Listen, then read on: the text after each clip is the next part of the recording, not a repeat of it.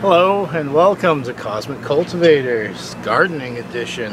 And look, we're outside. It's so nice out here. We are doing the whole earthing thing, which is barefoot. Look into that.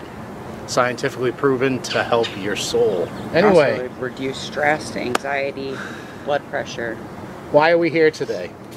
We have some overgrown tomatoes that we're going to go ahead and pull the trigger. The weather seems like it's going to be 50 as a low for here on out, and we believe it should be good. They've been in the greenhouse for 2 weeks now. About 2 weeks, yeah. 2 weeks. It's been getting down to the 45s, and you'll see in a moment.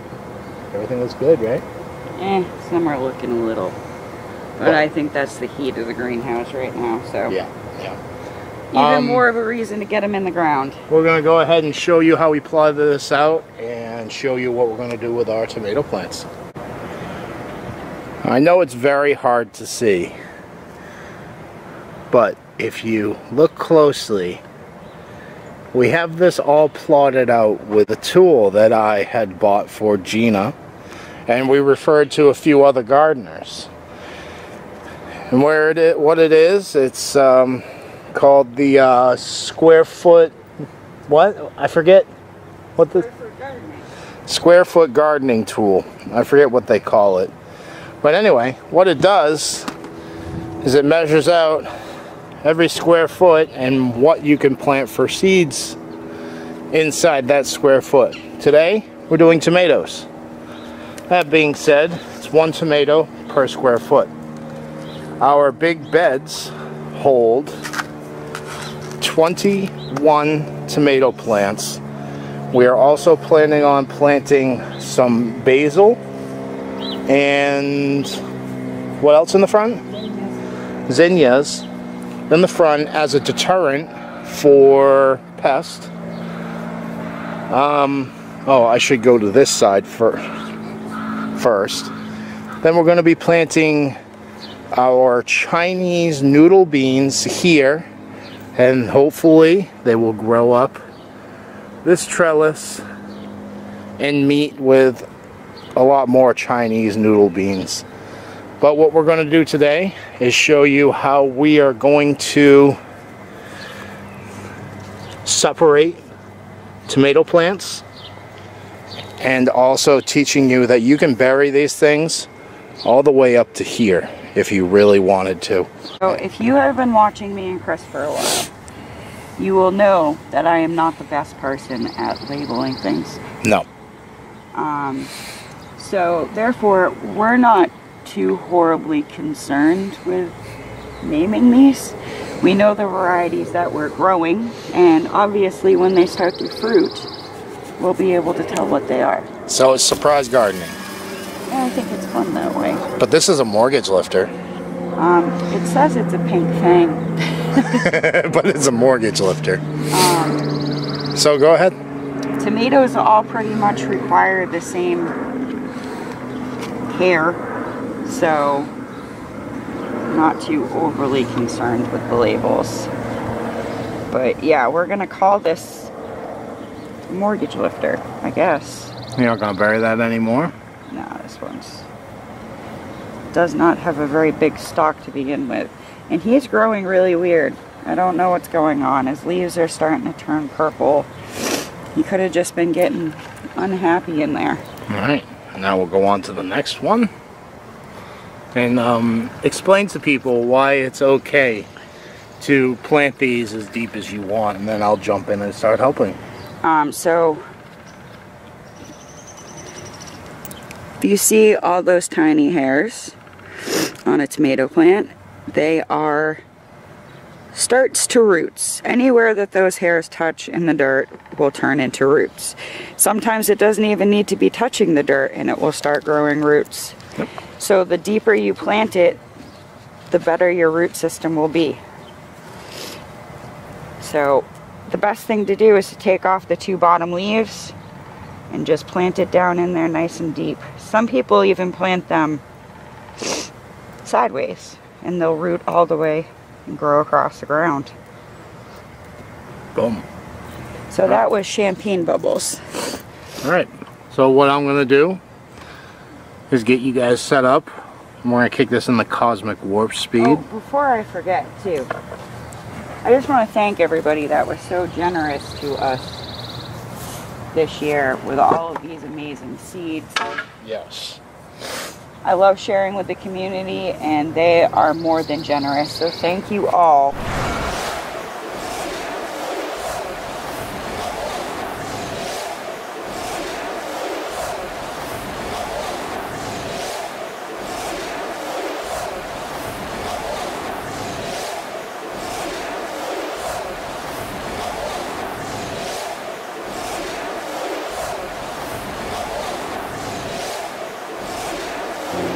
So we've come to one of those plants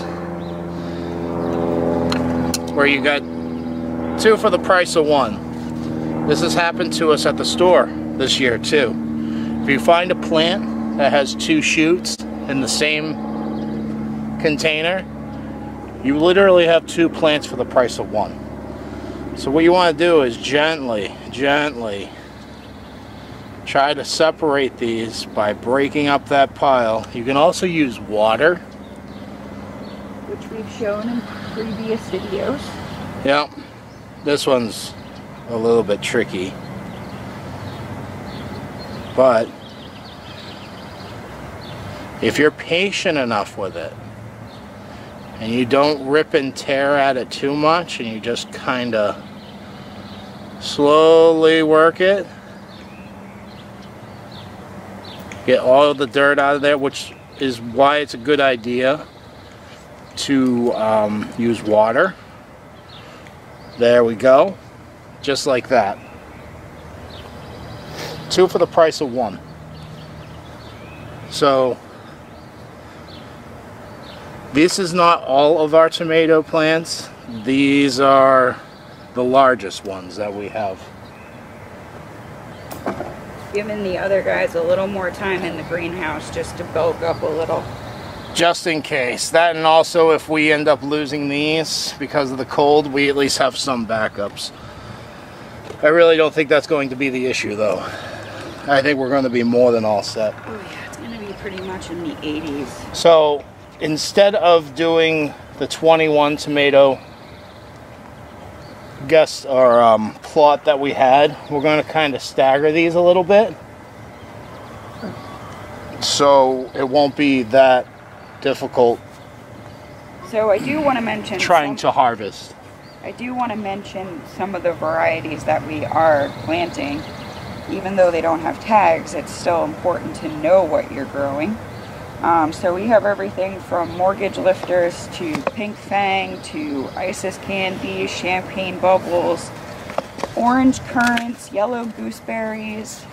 I still have a few varieties to plant just so we have the entire color of the rainbow. There's blueberry, but yeah, we'll definitely see them together as the season goes. And there it is. Most of our large tomato plants are planted in the massive Mater mansion. We have room for 2 more tenants when they are ready. I think the next step that we're going to do is possibly do some Chinese noodle beans. First we're going to do a furrow. We're going to do a furrow. And add our 10-10-10 fertilizer to the furrow. So what that means is we're going to go ahead and draw ourselves a line. Just like so.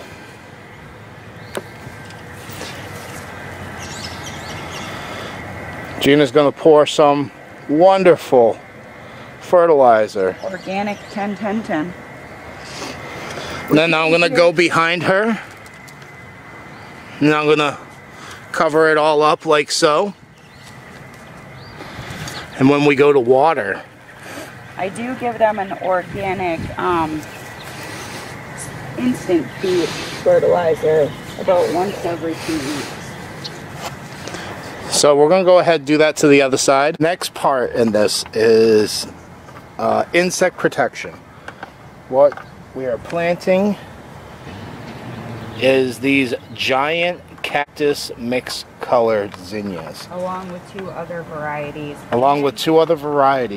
don't know if you can see the holes right here, but Gina is marking out our game plan with that 1 foot square. And we're going to go ahead and drop 1 seed per hole today. Which is 4 to 5 inches apart, which is yellow on your square gardening tool.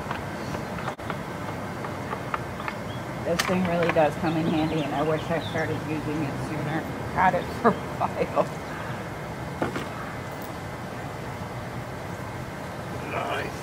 Alright, so while he's doing the giant, I'm going to come through in the middle hole. I'm going to put my basil, which happens to be mammoth basil, and then I'm going to add my dwarf zinnias to the front. And this really is the definition of square foot gardening. You're fitting as much stuff that is compatible in a bed together. Next thing we are planting are the Chinese red noodle beans. We like to live life on the wild side. It says 6 inches apart. We're going to go ahead and do 4 inches apart, because that's just how we roll. Now I'm planting these noodle beans. What you want to do is get your bean to be 1 inch under the surface, and like we said, 6 inches apart, but we're adventurous and we're going to go ahead and do 4 inches apart. As always, you want to lightly cover over all of your beans, like so. Those ones are supposed to be about 1 inch, I think, there. Yeah, 1 inch deep. Yeah. Yeah, that's what I said. And 6 inches apart. Well, like I said, we like to live life on the wild side here. Quick update at the end of the day. We were sitting here, you saw us plant our tomatoes, you saw us do some beans along here, and then I was like, I have so much wasted space on the ends here. Look what we decided to do, everybody. We made 2 6-foot tall trellises on this end, and we ended up planting a whole bunch of beans along there, whole bunch of beans here, here, so on and so forth. So we just added 12 feet of, no, actually probably a lot more than that, 24 feet of trellis growing space. You see wifey right here watering it all in. What did we plant, dear? There's some French horticulture beans, there's scarlet runner beans, and the tried and true Kentucky Wonder pole bean, which is an old heirloom. So there you have it, everybody. We are starting to fill up our beds. We are starting to plant stuff. We're getting this year rocking and rolling. The tomatoes are definitely looking a lot more perky than they did when they went in the ground. Yes, they look happy. We still have 2 more spots in this bed. And then, like we said, another, I don't know, about 20 more spots over there. And we still got to figure out what goes on in the island. But for now, we're going to wrap up this day. We're already late for work. And hope you enjoyed, hope you learned something about tomatoes. Try not to get them wet like I'm doing right now. Yeah. Anyway, have a wonderful day. Peace, love, and happiness. Peace.